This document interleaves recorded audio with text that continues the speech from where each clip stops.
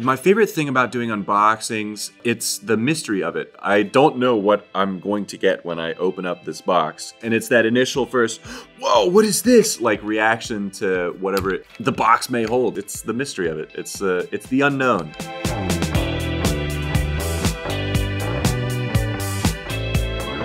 Okay, first box time. You may be about to have a bout of deja vu. What? What? Look at this guy. I was given a bunch of research to study up on and review in preparation for this, and I think I know what's going on. We're doing another edition of gemstones that you may not, probably have not heard of before. And we're kicking things off with Brazilianite. Brazilianite is a really exceptional collector's stone because it is very rare. It mainly occurs in Brazil, which is where it gets its name. It's not the softest, but it's not the hardest either. It's about a 5.5 on the Mohs scale.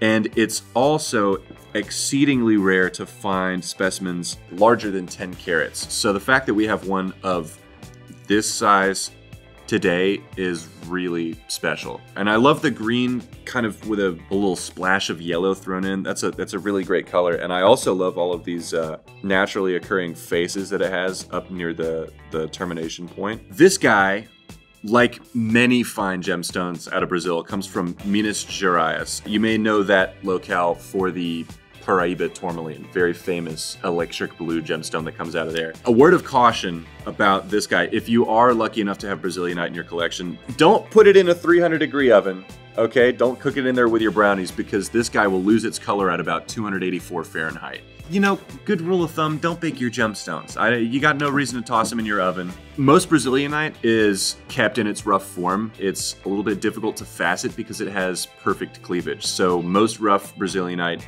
is just kept how it is. And I'm glad this was kept how it is because, I mean, look at this formation. On to the next? Yeah.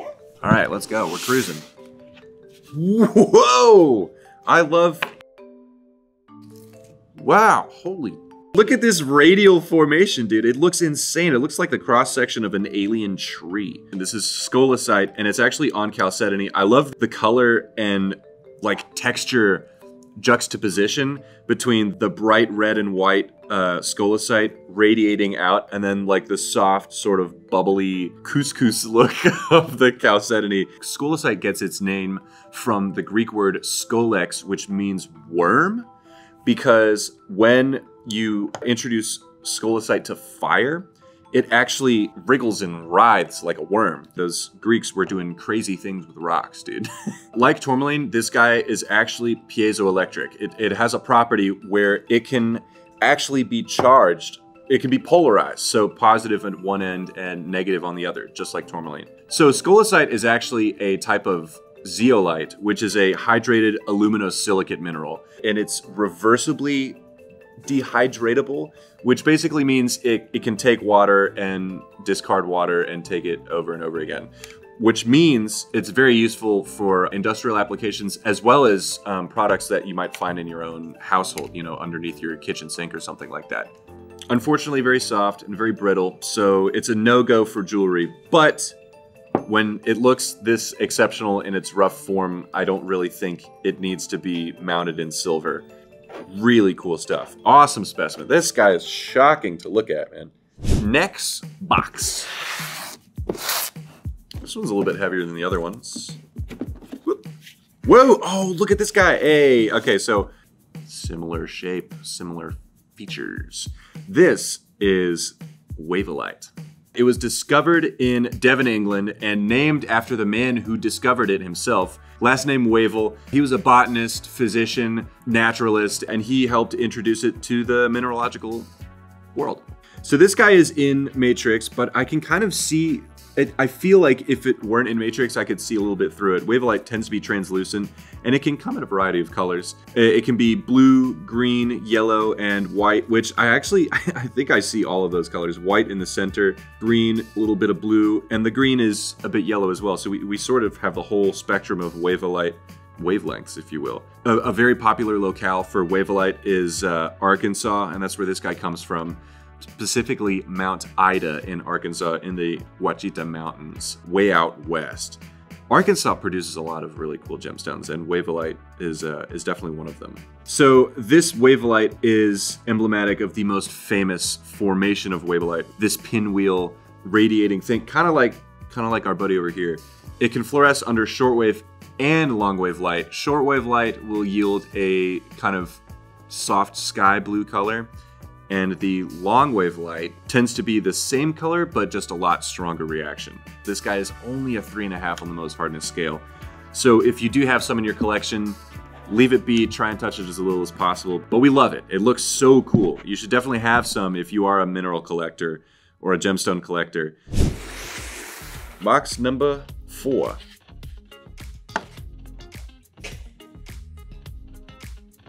What is this? What are you guys making me do here? These guys are Mimetite, which is a lead arsenate, which are two words you don't ever really want to encounter back to back. But that's why we've got gloves on, and I will be washing my hands before I put them anywhere near my face or in my mouth after handling these guys, because they are a little bit toxic. These guys in particular belong to the apatite group. The bigger yellow one comes from Durango, Mexico. So it forms in a series with vanadinite and pyromorphite, and it actually gets its name from the Greek word for imitator because of its appearance, its similarity to pyromorphite. These guys often form in one of my favorite crystal habits, the botryoidal crystal habit, which is just sort of spherical, big cauliflower head looking thing. Most mimetite is not faceted, frankly, because it's toxic. And also, I wouldn't want to facet either of these guys because they look really great on their own, just in the natural state that they come out of the ground in. So, mimetite, have it on your list. Maybe have it behind glass. Next box, what do we got? Whoa, hey, this is a different color. We haven't seen this color yet. This is Brochantite, which was named after a French man by the name of André Jean-François Marie Brochant de Villiers. Oh, look at these little neat. Okay, I'm gonna handle this a little bit less because I'm noticing really fine needles in the corner. I'm not worried for myself. I'm worried for the specimen. When it's acicular in its formation, it can actually be pretty easily confused with dioptase. At first glance, with the color of it, I thought it was dioptase, and it's often confused for dioptase. But it's got these really fine radiating needles down here at the front of the specimen. The color bears an uncanny resemblance to dioptase. This is actually a secondary copper mineral, and it can be found in lots of copper mines. It occurs very rarely in crystals, and if it does, they're prismatic and tabular. There might be some really small crystals that I can't make out the shape of with my naked eye, but nonetheless, this guy is really cool. It can actually be a pseudomorph after azurite or malachite. Next, specimen. What do we got? Wow, I want to talk about blue. Oh my goodness. Look at that, that didn't even look real. That is such an unnatural color to occur in the natural world. I just love naturally, vibrantly puke blue things. It just looks so nutty. Little Kinoite specimen we got here today. There's like this vague, almost pyrite-y looking glitter to it in amongst the Kinoite on this matrix. It looks like it's just a flat blue sort of splash of paint, but there's actually a little bit of a metallic sparkle in here. So Kinoite actually has a pretty interesting backstory as far as its name origins go. It's named after an Italian Jesuit priest named Eusebio Francisco Kino, and he made about 40 expeditions to Arizona and helped the local Native Americans diversify their agriculture, and he was just kind of a general ally of theirs in conflicts with other Indian tribes. We took a little bit of a risk handling this guy, and I handled it very delicately with my little pinchers because it is only a 2.5 on the Mohs scale of hardness. The blue color of it is just too dramatic to pass up. We had to include it in this little collection today. Another cool thing about this guy is that it comes from the Christmas mine in Gila County, Arizona. And the mine is called Christmas Mine because it was staked on Christmas Day, 1902, sort of like a last-minute moving of the mine. It was the development of the mine that allowed the development of the town around it, and people for decades after, while the mine was still in operation, would come down to get postcards to send to their family. It says, "Hello from Christmas," you know. So I'm being told this is our last box, so I'm gonna really relish this. What? You look like you're made out of particle board. Okay, I'm gonna be delicate with this. It literally looks like it's made out of wood, man. So this guy is very, very soft. It looks like maybe it has the texture of mushrooms. You know what I mean? Like white mushrooms. This is Tincalconite. This guy's name comes from the Sanskrit word tincal for borax, and the ancient Greek word for powder, which is conus. So Tincalconite. So this guy comes from Kern County, California, commonly seen in borax deposits in Southern California, where it grows or it forms as a coating on kernite and borax down there, both of which can actually alter to this in dry enough conditions, which Cali tends to be dry.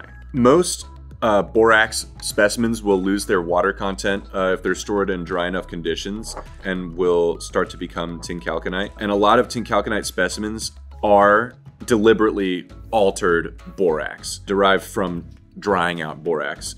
Chinese people in the 10th century AD used this in ceramic glazes, and it's actually still used in ceramics to this day to ensure a good fit between the glaze and the ceramic itself. Practically speaking, most importantly, this is a 2 on the Mohs scale of hardness, so be exceedingly cautious when you're handling one of these specimens. But most importantly, it is a crafting material used by miners and goldsmiths in Final Fantasy XIV, so now you know. So for our closer look, I want to take a look at this Brochantite because I think you guys have got to see the little needles down here at the front of the specimen. They are so shimmery and crazy blue-green color. So get in here and let's take a closer look.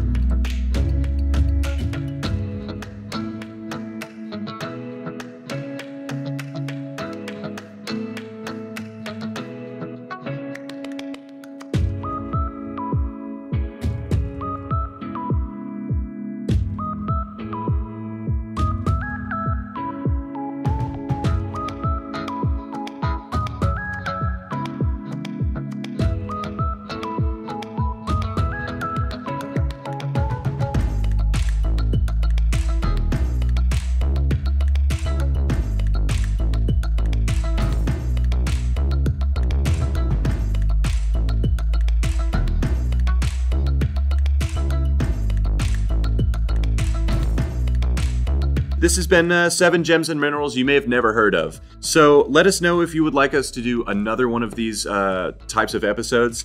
If you want to find out more about some gemstones you may have never heard of, head over to gemstones.com. Let me know what your favorite was down in the comments below, and don't forget to like and subscribe, and of course ring that bell so you don't miss out on the next time we tell you about 7 gemstones you may have never heard of. Take it easy, we'll see you in the next one.